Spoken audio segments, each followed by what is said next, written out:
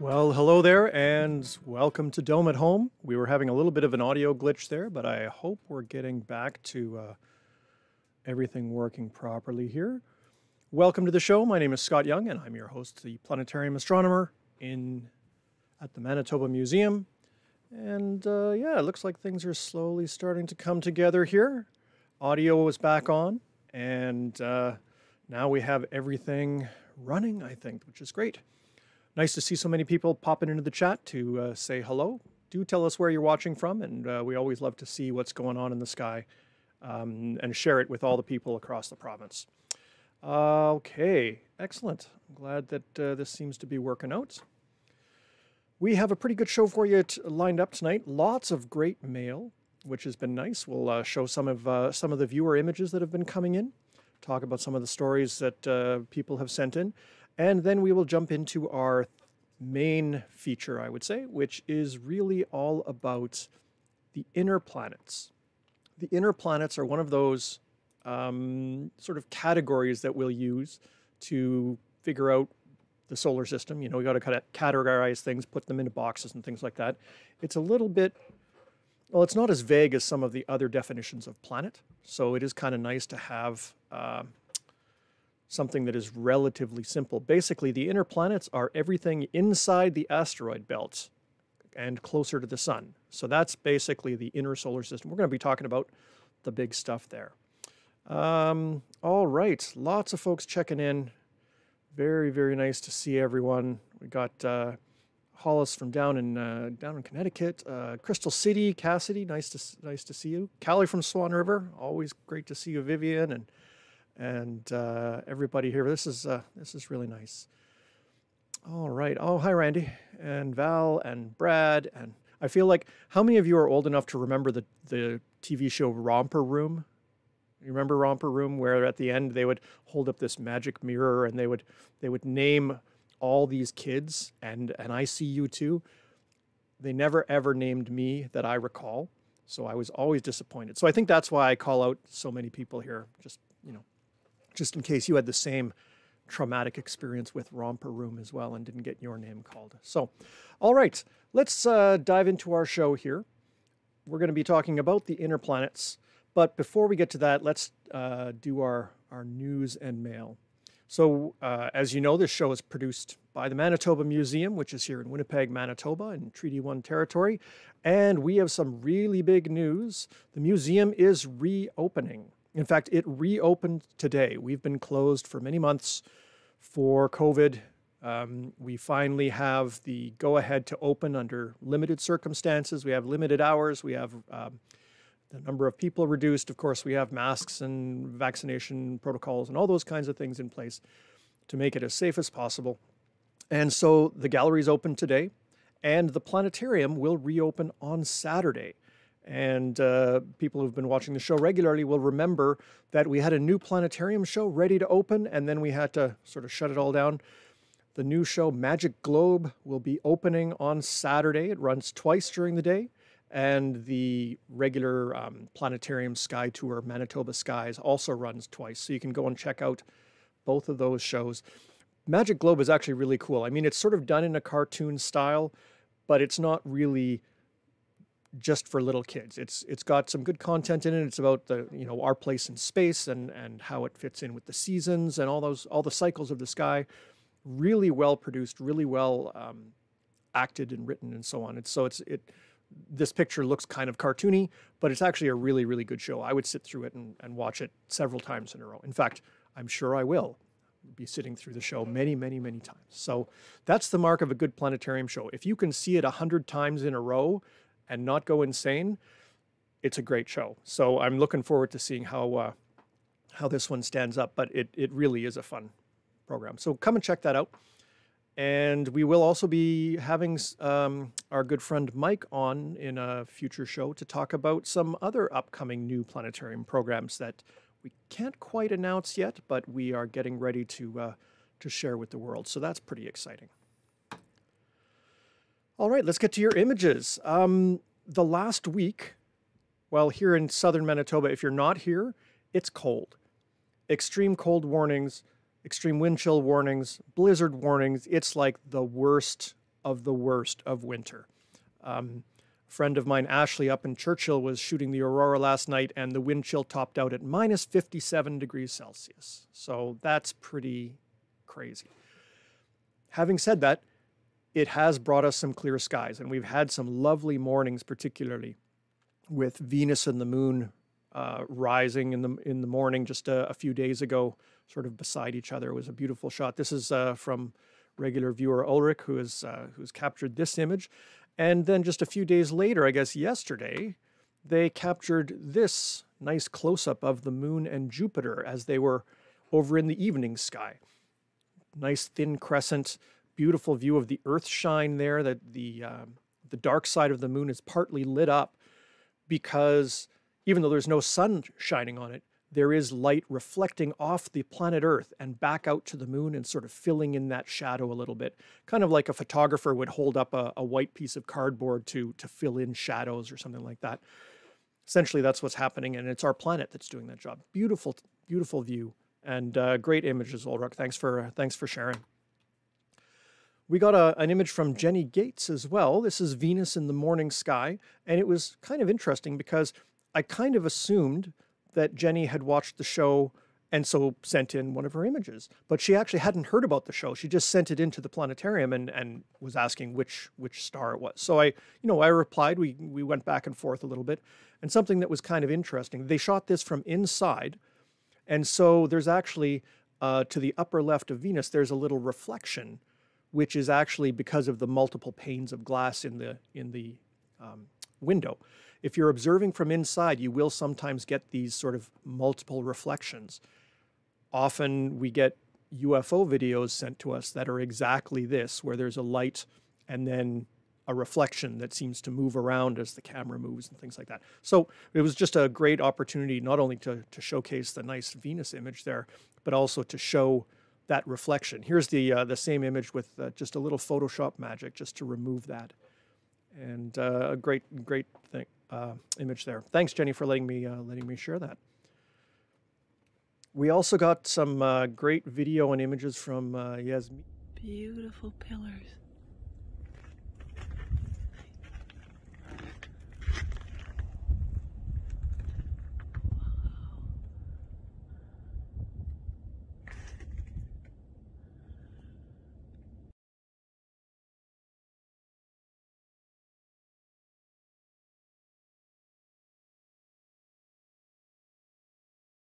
Also a still here that we can take a look at.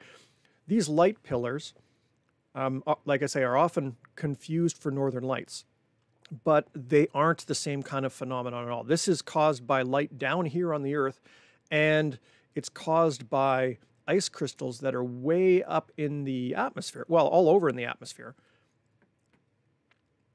Oh, okay. We had a little audio. You know what? I bet my microphone just didn't transfer through with the video. Sorry about that. Okay, so the video was basically showing the light pillars and a really nice panoramic view. With this cold weather, it really is perfect for making these light pillars. And so it turns out that what's happening is you're getting these ice crystals that are shaped like hexagons, and they're very, very flat. They're almost like dinner plates or CDs or something like that. And as they float in the air, they sort of stay level, kind of like, because the air is dense enough to make them float kind of like a feather. They don't go on one end and go straight down. They just sort of float there. And because of that, you've got all these reflective ice crystals, so that light on the ground, down on the left here, can go up into the sky and then bounce back down to us. And depending on how far away the lights are, and so on, you basically get all of these multiple reflections of the light coming back down from the sky.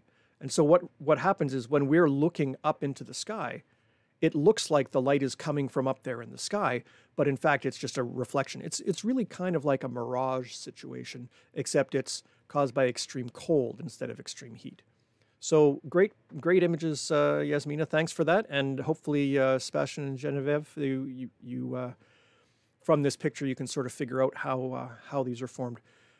even though they look like northern lights, very, very different. And we will be talking about those a little bit tonight as well, because there were some great northern lights. Okay, let's move on here. Before we move on to our featured presentation, let's duck over to the Polar Bear International live Northern Lights camera. This is a camera right now in Churchill, pointed up at the sky. And I don't know if you can see, but basically right up at the top of the screen there is the constellation Gemini. The head of the twins is sort of the two bright stars right in the center top of the frame. And this is the view of the Northern Lights from Churchill right now. You can go to explore.org and check this out anytime. This is how I do a lot of my Northern Lights watching right now, because it's much warmer here than it would be out in Churchill. But there is activity going on now. There is some solar activity that's sort of hit the Earth over the last couple of days, been giving us some really, really interesting, sunspots to look at, but also some really good aurora. Now, the aurora was pretty good down in the southern part of Manitoba last night, apparently. I'm not sure tonight if it's going to reach this far down. Churchill is sort of far enough north that they're always going to have northern lights, it seems. They're just perfectly situated. It's like the Northern Lights capital of Canada. So if you really want to see the Northern Lights, take a trip up there and visit, because it's the place to be. We'll talk a little bit more about the sun as we go along here. Let me just see. We got some questions here. Lots of people commenting on the audio and stuff like that. Shelley was asking back about the ice crystals, I guess, here. We're talking a little bit about the sun pillars, and they were asking if that's what causes sundogs as well. And actually, Ulrich asked the same question. It's a similar kind of thing, except it's a different shape of ice crystal.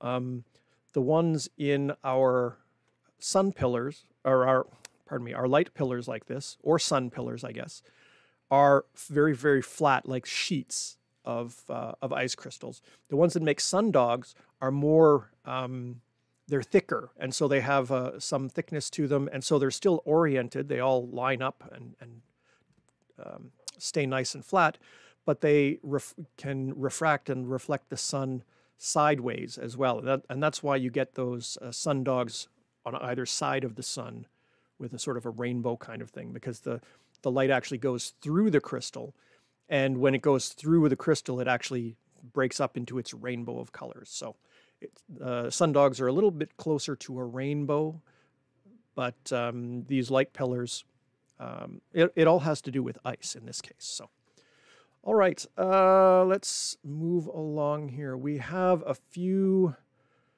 I have here someone, Baba123 says, "You are awesome and smart." I wonder if that's my mom. Is that my mom? Come on. Baba, of course, Ukrainian for grandmother. That's what my kids call her, so I'm wondering if that's my mom.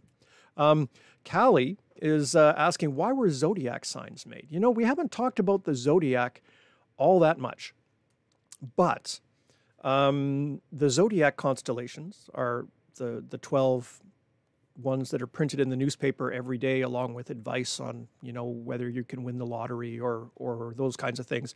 They used to be used to try and predict the future, essentially. Nowadays, we don't spend too much time on that, but the constellations are real things. And so they will be up there in the sky, and they were picked for the constellations of the zodiac because those are the ones that the planets will actually move through. So, for example, I'm an Aquarius, and so my constellation is Aquarius. The idea is that the sun was in that constellation when I was born. It doesn't quite work out like that anymore, but planets will go through that constellation. You'll never see someone whose birth sign is the Big Dipper, because the Big Dipper is in a part of the sky that planets don't go to, and so nobody gets to be the Big Dipper for their zodiac constellation. Oh, okay. Well, hi, Baba123. I guess you're not my mom. Very good. Okay. We are going to move to our next section here. I want to bring up our Stellarium program, which is always a great thing to take a look at. Lets us simulate the whole sky and give us a sense of what's up there. So I've got the sky sort of set for pretty much the current time right now. And if we zoom out a little bit here, we'll start over in the north. We've still got the Big Dipper. It's really starting to stand up on its handle over in the north. It's getting higher and higher, and that's really a mark of spring, as I've said before. If we move around more towards the east, that's where we've got, well, the east and the southeast, that's where we've got our winter constellations. Here's Gemini the Twins. In fact, this is almost exactly the view that we had of the Aurora cam. There's Gemini the Twins right along in here. And then there was another star down here. This is Procyon, one of the brighter stars in Canis Minor. And then, of course, Orion is starting to move high into the south. Now, low in the east, we have some constellations that we haven't talked about for a long time. The springtime constellations. We're just starting to see Cancer the Crab come up, and Leo the Lion is just breaking the horizon over here. And we'll be talking more about those, of course, as we get closer into spring. But as soon as I can start seeing them in the sky, I know winter is coming to an end. You know, we just had Groundhog Day, sort of the midway point between the winter solstice in December 21st and the spring equinox in March 21st or so. And so we really are on the downhill side of winter and coming in towards better weather, I hope. In the south, Orion, Taurus the Bull, the Pleiades star cluster. The winter sky is just full of beautiful, bright stars. We spent a lot of time looking at some of the objects you can see in there last week, and we'll be delving into some of these constellations again and looking at a few more objects with binoculars and telescopes in the coming weeks. We'll get a chance. My favorite time to see Orion is actually, you know, late February into March. Maybe the weather won't be so bad, and it will be nice and high in the sky early. So that's what I'm kind of looking forward to. But I have been ducking outside to say hi to Orion, even in the minus 40 temperatures that we've been having. Way off in the southwest, there's a really, really bright thing over here. Wait a minute, this is set for the wrong date. Oh no, we're good. We're starting to have a crescent moon has appeared, and it's almost setting right now. It doesn't stay above the horizon very long after sunset before it disappears. So we're still in sort of the dark of the moon period that we were talking about last week, because the moon sets pretty soon after sunset, and then it's out of the sky for the whole rest of the night. So you've got a nice dark sky to go and observe in. If you got out really early, you might have still caught Jupiter low in the southeast, or southwest, pardon me, after sunset. But that's the only planet that you will really see until you get to the morning sky. We're actually just going to pop over to the morning sky. Right now, we're going to go to, let's say 6 in the morning, and we will look over here in the southeast. And starting, you know, about 6 in the morning, that's when Venus starts to come out. And here we're showing it as a big, bright object because it is so much brighter than any of the stars. It doesn't look natural. It doesn't look like a normal star kind of object. It looks like it must be something else because it is so bright. And right now it's at almost its peak brightness.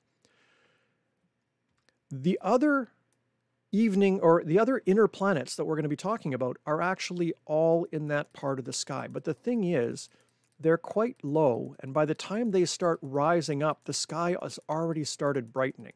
So there's a very, very narrow window that you might be able to go outside and still see some of the these other planets. So here we have Venus.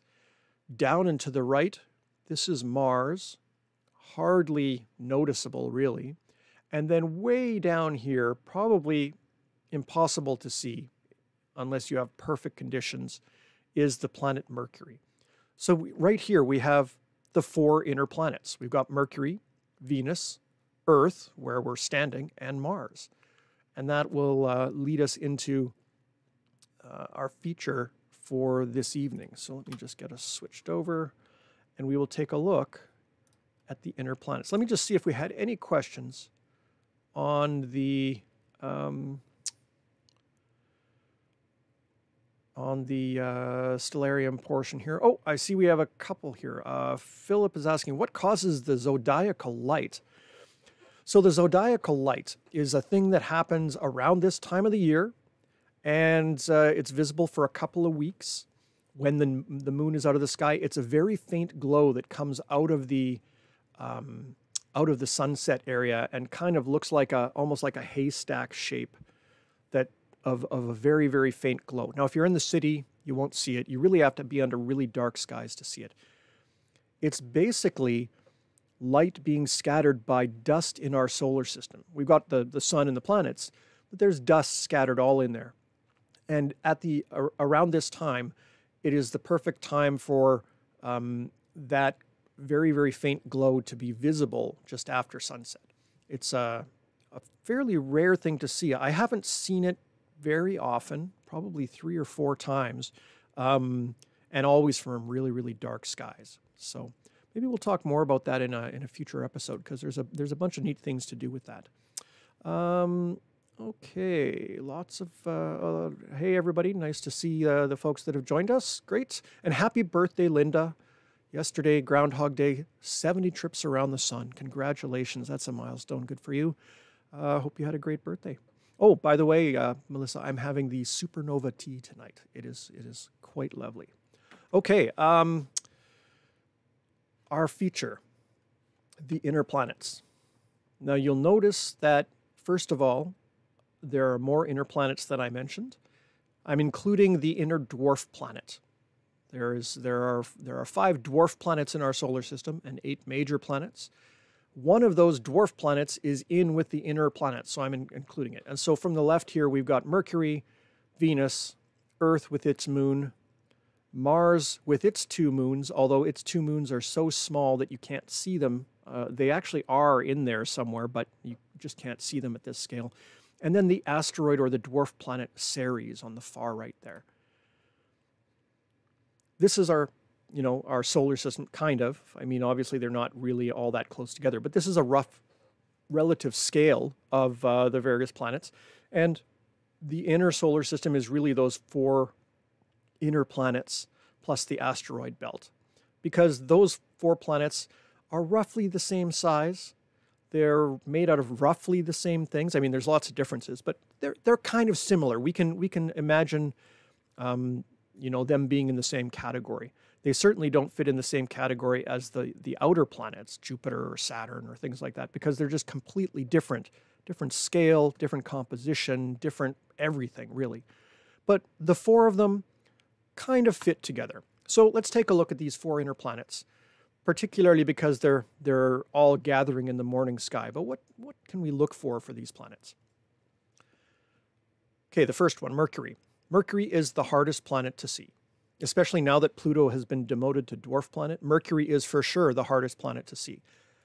Not because it's small. I mean, it's small, but it's not that far away from us.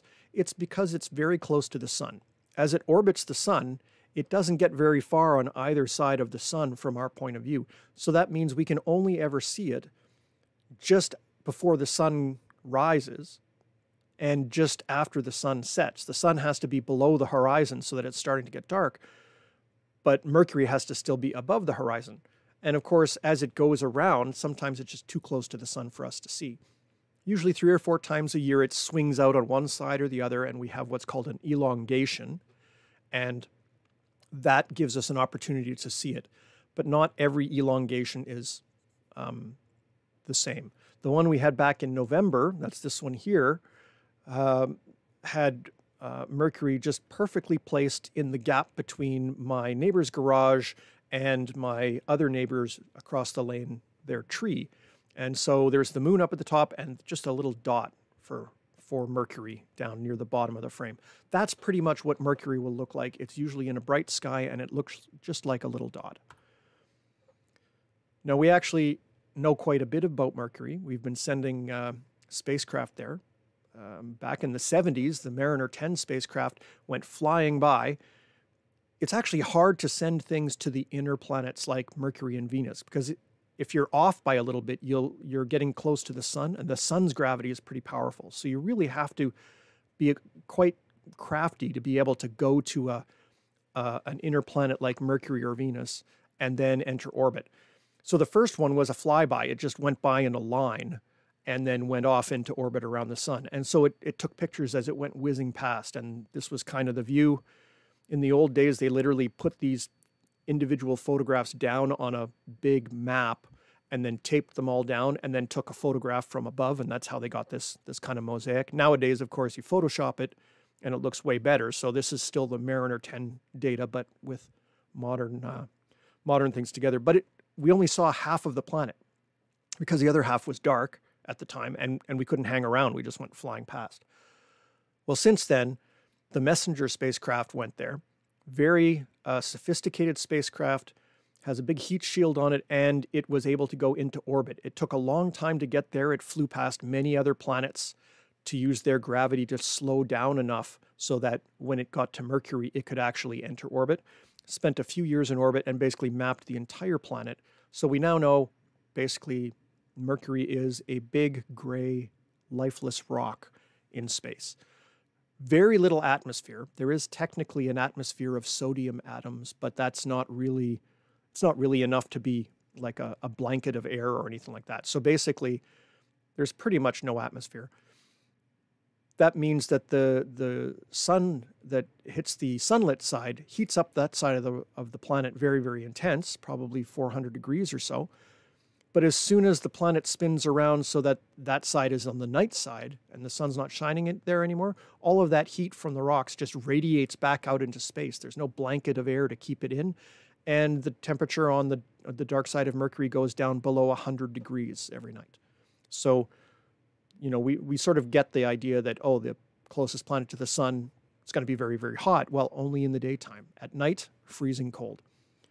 Now, interestingly, right at the poles of Mercury, there are some craters there where the temperature might be not as extreme. And in fact, there's probably places there where the sun doesn't get to. Some of the craters are deep enough that they're always in shadow. And it's been detected that there is some water ice in those craters.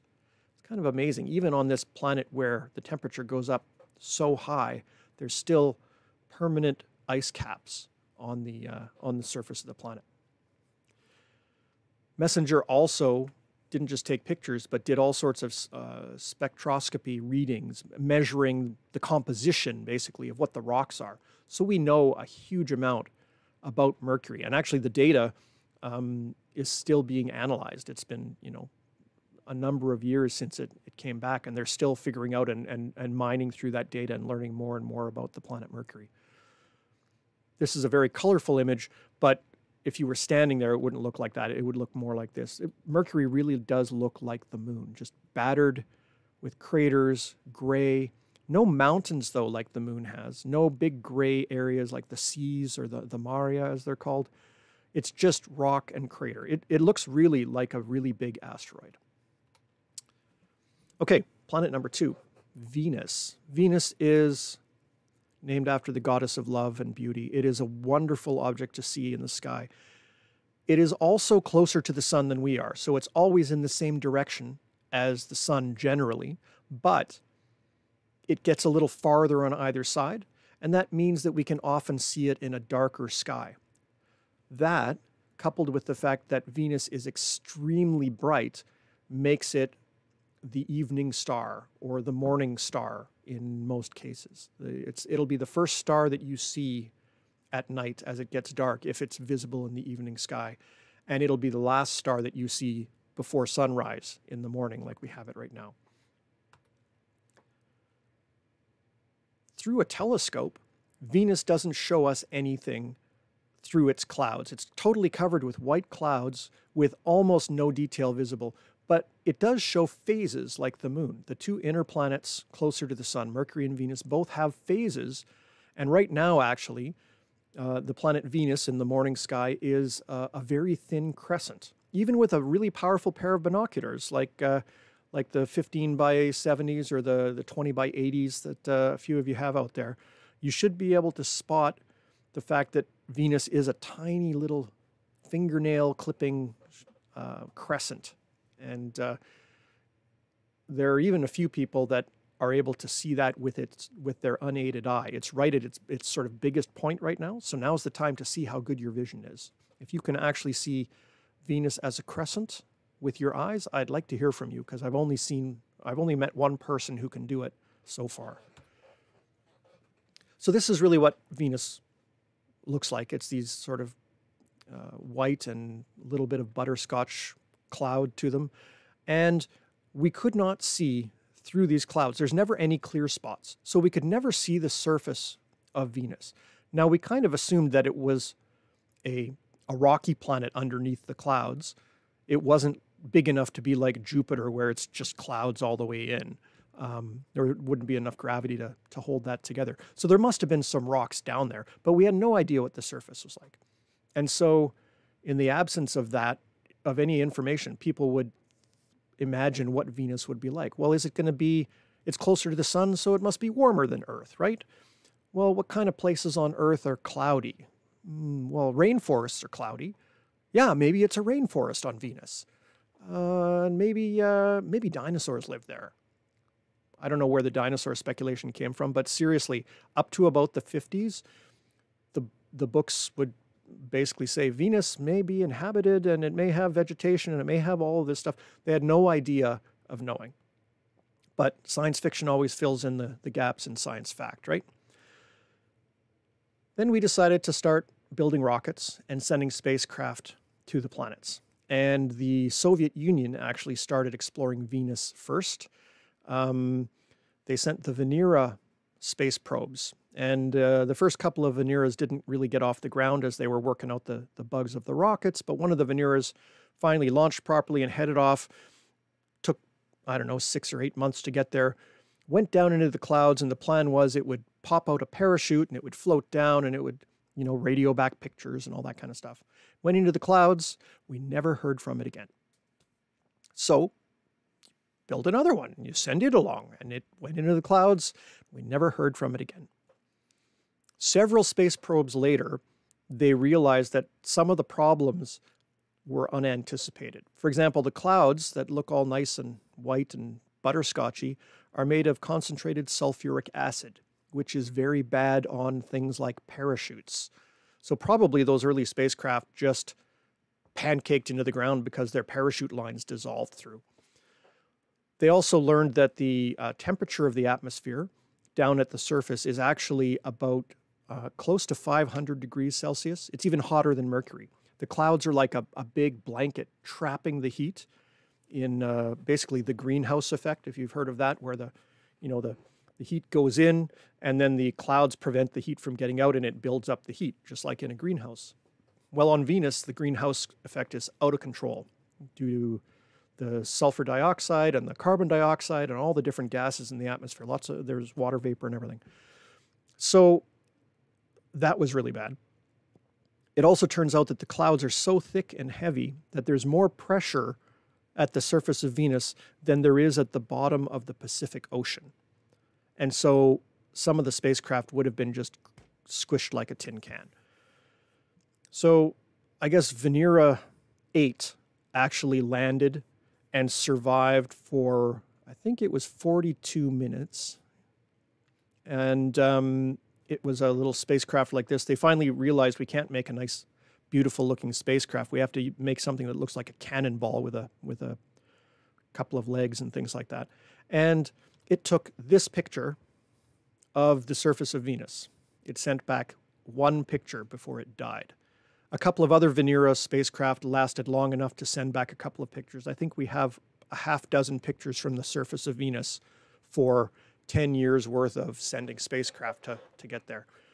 Venus is a nasty planet. I just saw Tiffany posted the Bermuda planet. Yeah, it's like the Bermuda Triangle kind of situation for sure. And Jenny said, yeah, the dinosaurs got them. Yeah, exactly. It would be awesome if we had found vegetation or any kind of life on Venus. But The surface of Venus is probably the most inhospitable place of all. Up until last year, I would have said, I don't know where we might find life in the solar system, but I know where we will not find it, and we will not find it on Venus. That was up to about last year. And I'm still pretty sure we're not going to find life on the surface of Venus. It turns out, though, that in the clouds, you know, as you go from the surface of the Earth and you go higher up into the mountains and then up into the atmosphere, it gets colder and colder and colder. Well, same thing on Venus. And there's a sweet spot at some point where you get up high enough into the atmosphere that you're midway between the 500 degrees of the surface and the minus 200 degrees of outer space. And you can get to a point where there could be moderate temperatures. And they have theorized that there could actually be acid-eating bacteria floating in the clouds of Venus.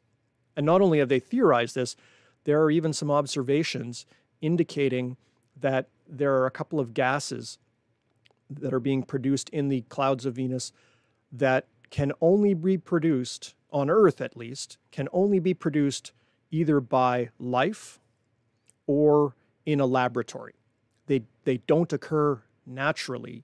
They can only be produced either by the biological processes of life or in a laboratory environment. So that's really intriguing.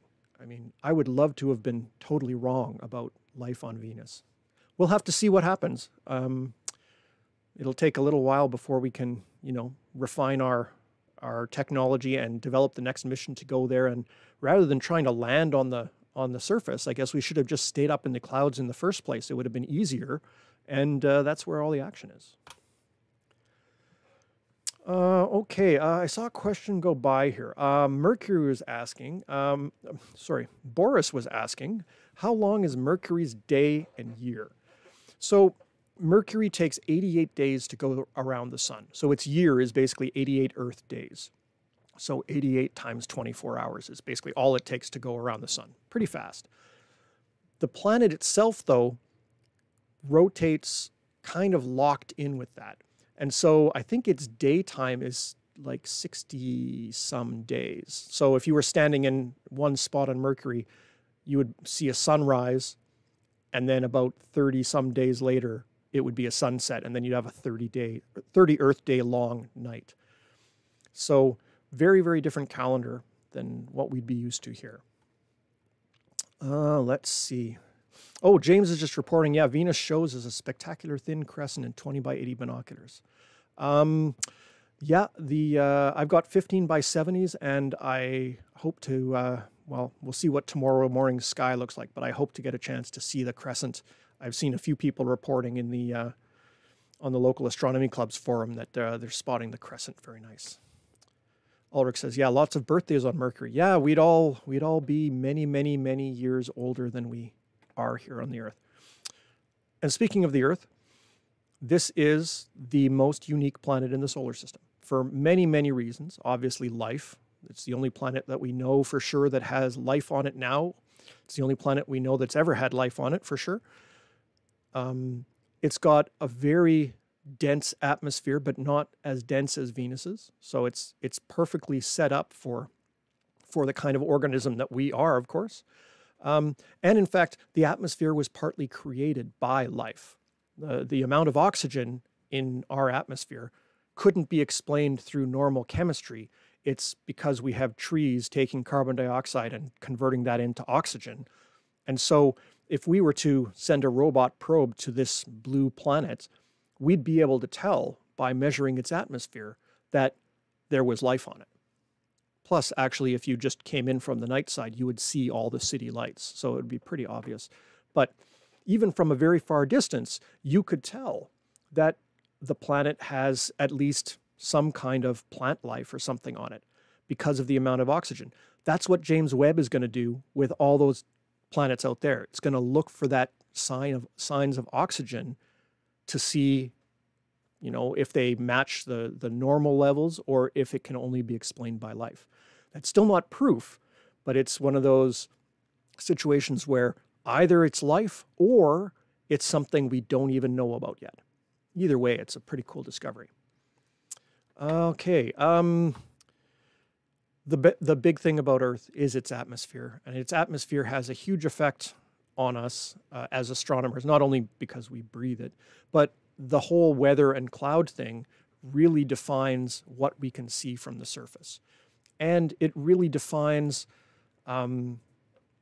what kinds of astronomy you can do from the surface. I mean, basically, the atmosphere is very transparent at the wavelengths that you and I can see with our eyes. That's not a coincidence. I mean, basically, the one leads to the other. But it does block out some of the other kinds of things, like ultraviolet, for example. The atmosphere blocks out some of the ultraviolet rays.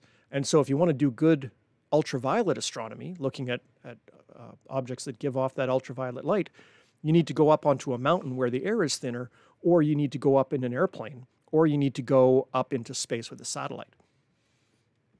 But the atmosphere, incredibly complicated. The idea that we can predict at all what this massive amount of molecules is going to do at any time in the future with any accuracy just constantly boggles my mind. It's amazing that we can predict what things are going to be like tomorrow with this complicated system that we live in. So I know people are often like, oh, the weather guy's always wrong. They're doing the most complicated job in the universe at this point, so cut them some slack. Okay, the other thing about our planet, the moon. We are very unusual. We have one moon. We are the only planet to have, excuse me, one moon. Sorry about that. And our moon is very big compared to our planet. In fact, with the exception of Pluto, which has kind of always been a weird thing, the moon is the biggest moon compared to its planet of all. Most of the other ones, the planet is way, way bigger than the moons are. Here, we're pretty close. And that's really, really rare, really unusual, and key to the fact that we can live here. A big moon like that makes big tides. And the tides are probably what allowed life to go from oceans onto land with sort of a transition zone where those tides are sort of like it's wet for some of the time and then it's dry for some of the time. You've got that sort of area where you can spend some time and evolve so that you can live in other areas. Critical for the development of life. We'll have to see if it's required that life needs that kind of situation, or if there are other situations out there that can also result in life. Hopefully, we'll know the answer to that. And our final major inner planet, the planet Mars. This is a great shot from the Al-Amal spacecraft, or the Hope spacecraft from the United Arab Emirates. I finally was able to find some of the images that have been released beyond those first early ones that we were looking at last summer. And they've got some beautiful, beautiful images. We call Mars the red planet, but you know, it really isn't. It's only red if you're down on the surface looking down at the ground. It's got lots of clouds, white clouds. It's got white ice caps. The sky gets kind of bluish. It's really not that different from our planet. And here's, this is from the Chinese rover that landed last summer as well. It's looking at its own parachute and heat shield that landed over there. On the surface, it is a big desert world. And so it's red colored, and so it appears reddish in the sky. The thing about Mars, though, in the sky is that it really varies a lot from its best to its worst. Like Venus, it's right now at its brightest, but even at its faintest, it's still really bright. Jupiter and Saturn, they get a little brighter or a little fainter depending on where they are in the sky, but they don't change a whole lot. Mars goes from the brightest thing in the sky to I probably won't even notice it unless I'm looking for it. It really varies a lot because it is a close planet to us, but it's farther from the sun. So it could be all the way on the other side of the sun and really, really far away. Or it could be perfectly lined up with us so we're at our closest. Through a telescope, this was the view in November of 2020 when it was last at its sort of close point to us. And This was through my backyard telescope with a little video camera that I spent some time learning how to use. You can see the polar cap at the top and some clouds along the bottom and then the left edge. There's the red areas that are all visible, and then the darker areas are basically darker areas of rock and so on. When it's at its best, Mars is one of those drop everything and observe it with your telescope kind of objects. And in fact, when it was at its best last time, I went out every clear night and tried to take pictures to get as much out of it as I could. The rest of the time, it's hardly worth looking at. It's so small because it's so far away that it's maybe, I don't know, a fifth this size, maybe an eighth of this size. It's just a tiny little dot. So you can barely see anything on it. So right now, even if you could see Mars, it is not at all impressive. And it won't really get impressive until later on towards the end of this year, where it starts getting closer to us again, and we'll have another opportunity to see that. Every 26 months or so, we have a Mars opposition where it's sort of at its best for us. So I'm looking forward to that at the end of the year, hopefully. So let's see. Oh, lots of questions here. Let's see. Oh, yeah, talking about the name of the moons. Rhiannon has a question about telescopes, and I'll get to that right at the end. I'll hold on to that one if you don't mind. Our moon doesn't have a name. Yeah, because it was the only one. It was the moon, or some, in Latin, it's Luna. Selene, I think, is Greek. But basically, they all just mean moon. It's like the Earth. We could have just called it the planet, because at the time we only knew of the one. But nowadays, I think it's just too much of a hassle to change it. I mean, there was a move to try and call it Luna for a while, just so that it would be clear that it was not a moon of another planet or whatever, but it just never caught on. Let me see. We have another question here about, why is Mars always the go-to for other life forms? Is it because it's the most Earth-like world, or does this go back to novels and previous radio shows? Great question, Melissa. Yeah, it's always Martians, right? It's never Venusians or Jovians or Saturnians. It's always Martians. I think it's partly because the word Martian is easy to say, but it is also, Mars is the closest planet to us in terms of the life-giving elements that are needed. There used to be water on Mars, for sure. We don't know if it was there long enough for life to develop, but there used to be water. Venus, if it had water on it, it all boiled into the atmosphere really, really early. So it probably wouldn't have had time for life to develop there necessarily. Now, maybe that's just our biases. We sort of think that, well, of course, life would like an environment like we like. Maybe not. But Mars definitely has had that. Even back to early days, I think because it's red in the sky. Venus is this beautiful white jewel up against the sunset colors, and it's beautiful. Mars is this angry orange star opposite the sun in the sky, and it just looks evil, I guess, as compared to Venus. I think that's where a lot of it comes from. It really is just that color. There's, let me see, how far does space go? It goes all the way. It just keeps on going. We don't know for sure if there's an end to space, but you know what? It's probably moot, because if there is an end, it's so far away that we'll never get there anyway. I think the universe goes on way, way farther than we can even observe. Serge is asking, why are the inner planets rocky versus the outer gaseous giants? We used to think that's because that's how planets are made. You have a big spinning material of gas, and the heavy stuff like rocks fall under gravity closer to the sun, and then the lighter stuff gets blown out from the solar wind and gets pushed to the outside, and that's where all the gas planets form.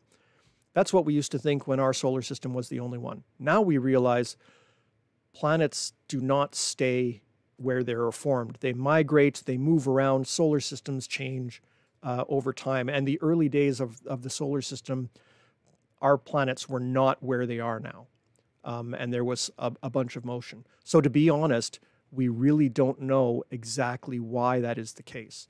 We only know that our solar system looks like that right now and has looked like that for, what, 10,000 years out of the 4.5 billion years of its existence. We really are learning more about our own lack of knowledge as we learn more about the sky, I think. So we really don't know the answer.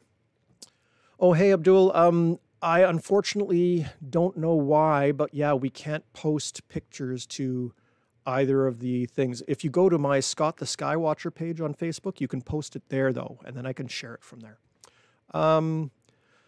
Okay, let me move on here. Mars has 2 moons.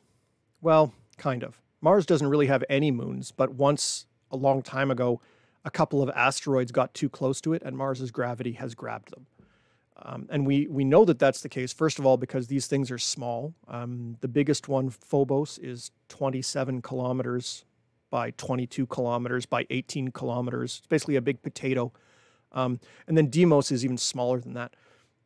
Very, very tiny. And they're in weird orbits. Deimos will be there for a while, but Phobos is actually spiraling in and will crash into Mars. We only see it as a moon now because we happen to invent telescopes at this point in its history. So basically transient moons, I guess, is what they are for Mars. And because just out past Mars is the asteroid belt, it makes sense. There's lots of asteroids around in that area. What's kind of cool is that you can see those moons in a telescope if you are very, very careful. Mars is quite bright when it's close to us, and its moons are quite faint. They're about as faint as the planet Pluto is through a telescope. Maybe not quite that faint, a little bit brighter than that, but still very, very faint, and they're right next to something really, really bright. So you have to figure out a way to block out the brightness of Mars and allow the light from Phobos and Deimos to come out. It's a complicated thing, but it is something that you can do. We'll try and cover it in detail before Mars comes to its best later on this year, but there are ways to do that, and that's a very challenging telescopic observation. Here is the dwarf planet Ceres, much smaller than everything else. It's less than 1,000 kilometers across, so almost a quarter the size of our moon. It's really, really tiny compared to major planets, hence the name dwarf planet. It's just big enough to be, I would say, it's just big enough to have enough gravity to make itself mostly round. And that's one of the definitions of a dwarf planet. It's big enough so that gravity has pulled it into a round shape. Gravity likes round. If something is shaped like a potato, if it's big enough, it will actually shift itself and squish down into a round kind of shape. If it's not big enough, it'll stay potato-shaped. So we see things like Phobos, a big, a potato-shaped moon. That's really, really tiny. It's not big enough to pull itself into a round shape. I think we mentioned last week that the dwarf planet Ceres, is visible in binoculars this week, right next to the Seven Sisters star cluster. And so there's a chart on our Manitoba Museum's webpage under the planetarium section under current night sky that will help you track it down. And there's also a printer-friendly version, so you can print it out and take it with you and not have to kill your color printer cartridge to do that. I'd love to see anybody that gets a chance to track down Ceres. It generally means going out one night, drawing the stars that you can see in sort of that area of the sky, and then going out a couple nights later, whenever it's clear, and looking at the same area and finding which star moved, because Ceres is so small that it just looks like a tiny little dot amongst a sea of other dots. And to tell which one it is, you really have to see its motion. But that's kind of a cool thing to try. Okay. Wow, there are lots of questions. We're going to try and get to some in just a moment, but first it is time. Cool space stuff! All right. Perseverance, the rover on Mars, has done some pretty interesting work in the last little while. It's been taking rock samples that are going to be stored until it can be brought back by another mission that'll go and pick them up. So we've got these wonderfully collected rock samples, but we also have indications of the potential for life. Now, we haven't found life on Mars. We have not found life on Mars. What we have found is that, again, kind of like the Venus situation, we found some chemistry that on the Earth is only created by life. It's only created by the processes of life. And on Mars, we're finding those chemical results that are in the range that are much higher than you would expect normally. This has to do with the different types of carbon that they're finding in the rock samples. But really, really interesting. I mean, I kept going back and forth and wondering, was there life on Mars? I'm sure there's nothing living there now unless it's underground. I'm pretty sure that there wasn't anything big there, but we might find bacteria or something like that. I mean, just the fact that there would be something out there beyond the Earth would be huge to know. So Perseverance is doing that. Ingenuity is still flying. There was a great picture on the NASA website a couple of days ago of the rover took a picture of the helicopter, and its solar panel on the top is all covered with dust and things like that. I guess when it landed, it kicked up dust and made a bit of a mess on its solar panel. But so those guys are still working 10 months or so after all of this. In fact, yeah, that is a great mission that is still ongoing. The solar activity has been sparking some northern lights. Lots of sunspots going on. These sunspots on the top right here, number 2936, that group there was really, really big a few days ago, and it's already started to shrink away. But when it was pointed right at the Earth, a big burst of material came from the sun, and that's what caused our northern lights the last few days. So, of course, you can't easily look at the sun unless you have very special filters, but you can take a look on a site like spaceweather.com, and they have updating pictures that show you what's going on in the sun. Keep your eyes open for northern lights. I know central and southern Manitoba are pretty much socked in tonight cloud-wise, but hopefully we'll get some clear skies in the next day or so. This is kind of a neat story. A new asteroid was discovered, which is only the second of its kind known. It's called an Earth Trojan asteroid. This picture here shows the Lagrange points, and we talked about Lagrange points when we were talking about the Webb Space Telescope. You got the sun in the middle, you've got the Earth, and then you've got some points where the gravity of the sun and the Earth sort of help counterbalance each other. So L1 is between us and the sun, and that's where the solar satellites sit. L2 is where the James Webb Space Telescope will orbit, and it's on the far side of the Earth. L3 is on the far side of the sun from us. We don't tend to use that one very much because you really can't talk to a spacecraft if the sun is right in the way. Then there are these ones, L4 and L5, kind of like out on the wings there. If an object is in those spots, it will basically orbit the sun, but it will stay kind of the same distance from the Earth all the time. So basically, as the Earth rotates around its circle, the L4 and the L5 will all move along with it. And so you basically have an area that will stay stable related to the Earth.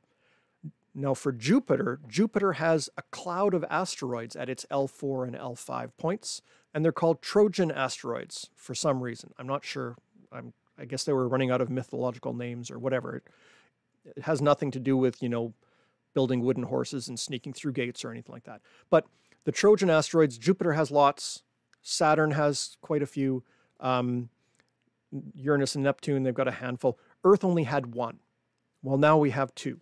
And the cool thing about these Trojan asteroids, because they're at the same distance all the time, they're pretty easy to get to if you wanted to send a spacecraft there and back. Whereas the other asteroids that are orbiting around the sun, you have to wait till they line up, and then you send your spacecraft, and then you have to wait for the orbits to keep going around and around until they line up again. Well, these Trojan asteroids, it's like they're just parked there. They're always at the same distance. So they're talking about potential missions to asteroids to learn more about them and using these Trojan asteroids. Our last story, SpaceX has been launching a whole bunch of stuff. They've had, I think, 6 launches already this year, something like that. Well, one launched earlier today, and it's a bunch of those Starlink satellites where they put up like 50 satellites that will eventually spread out. Well, for Manitobans, southern Manitobans, we can see them tomorrow morning, beginning just before 6 a.m. And it's close enough to the launch time that they should be still very close together, like little pearls on a string. It only takes a few days for them to start spreading out, and eventually they just spread out, and then they just go across the sky every 10 or 15 seconds or something, and that's not very interesting. But in these first little while where it's still, where it's still close, it's a beautiful sight. So tomorrow morning, just before 6, look off in the southeast and see if you can spot those. We had a great question about telescopes. The answer to what's the best telescope is a complicated one. It's like asking what's the best car or what's the best color. It really depends a little bit on you and a little bit on your budget and a little bit on what you want to do. However, I do have some great resources on my Scott the Skywatcher page, which is on Facebook, facebook.com/Scott the Skywatcher. I've also got some stuff on binoculars there that just went up today, and I'll be adding new content there as well. So if you want to take a look there, you can also drop me a line, and I'd be happy to answer some of your questions offline. And keep your eye on the Manitoba Museum's webpage. If you go there and you sign up for our e-news newsletter, we don't spam you or anything like that, but you will find out when our set of astronomy courses goes live. We're going to be running some introductory and intermediate astronomy courses over Zoom over the next 3 months or so. So you can watch for those, and you can come and hang out with me, and we'll talk telescopes. That's all the time we have for tonight. I went way over, and I'm sure I'll get in a little bit of trouble, but we had lots of great questions today, and so I'm glad we had a chance to chat. Let's do this again next week. I'm looking forward to seeing you again. Next week, we will be talking about the Artemis mission to the moon. NASA is going back to the moon. There's a mission slated to launch towards the end of March that will be the first robotic test. And then after that, 3 Americans and 1 Canadian astronaut will go off to the moon. We're going to talk about the mission, what it means, what the Canadian contributions will be, and so on. That'll be our feature for next week. I hope you get some clear skies. I hope it's not too cold for you. Stay warm. Thanks very much, and we will see you all next week.